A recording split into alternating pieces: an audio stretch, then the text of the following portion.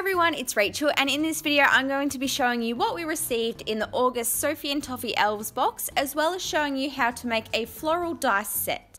If you would like to know some more information about the Sophie and Toffee subscription boxes, you can check out the information down in the description box below. So in the August box we received a set of 7 dice silicone molds, and I really love the new designs of these molds that make it much easier to line up the lid, and there's also a hole in the lid to let out any trapped air. We also got some gold acrylic paint, iridescent purple pigment powder, epoxy resin with a 3:1 ratio, cloth felt, dice holder box molds, and there were also meant to be 8 magnets included, but I didn't seem to get any in my box.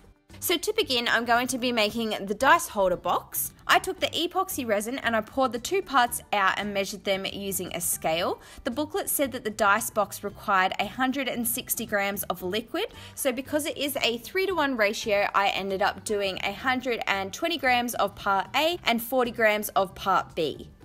The mixture will start off very cloudy, but as you keep mixing it will begin to go clear. Also, peep the spider in the background that decided to photobomb my video.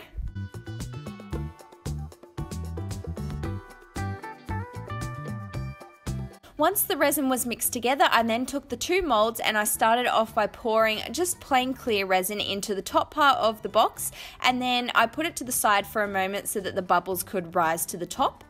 As it was doing its thing, I then went ahead and made the base by mixing some white and pearl pigments into the resin as well as some glitter. I decided to keep the base of the box more of a simple kind of design so that the lid and the floral dice would stand out more, so that's why I went for just a white glittery one. So I poured this resin into the mold and then I set it aside and left it overnight for 24 hours to cure fully.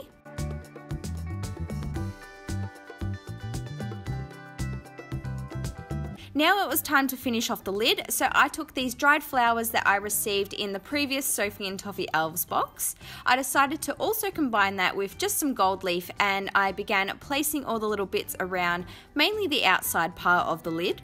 I decided that I wanted to go for a floral theme for my dice because here in Australia and the rest of the Southern Hemisphere, it is now the beginning of spring.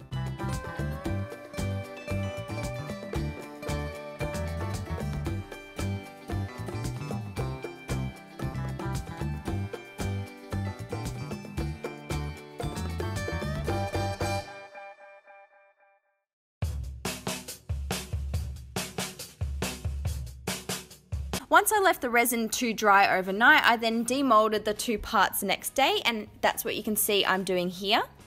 Next, I used some UV resin to dome the lid and make it nice and shiny. This was kind of a mistake though, because the epoxy resin was still a little bit flexible, so the heat from the UV resin curing actually caused the plastic to warp, and as the 2 layers kind of separated, it caused some condensation and a few bubbles that can't escape. So I do recommend, if you want to dome yours, wait until it is fully cured. Now that the dice box has been made, it's time to move on to making the dice. So I took the individual molds, and for this part I'm using UV resin purely for the purpose of this video so that they are faster to cure, but it's really up to you whether you decide to use epoxy or UV resin for this part. So I filled up the dice mold and then I prepared my dried flowers and the gold leaf, and I just continued to position them inside the mold with my toothpick and my little pair of tweezers, and then I just continued adding the resin until it was up to the top. I then placed on the lid and then cured the resin under my UV lamp, and I pretty much continued this process for the other 6 dice in the set as well.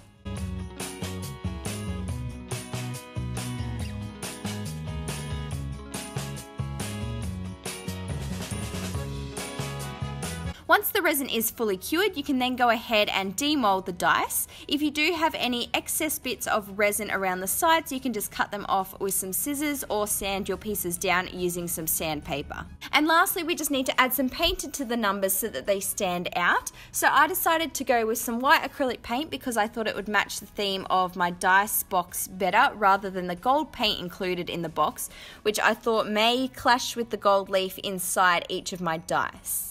I applied the paint in the indents using a small paintbrush, and then I wiped away the excess paint with a piece of paper towel. And then of course you want to allow your paint some time to dry.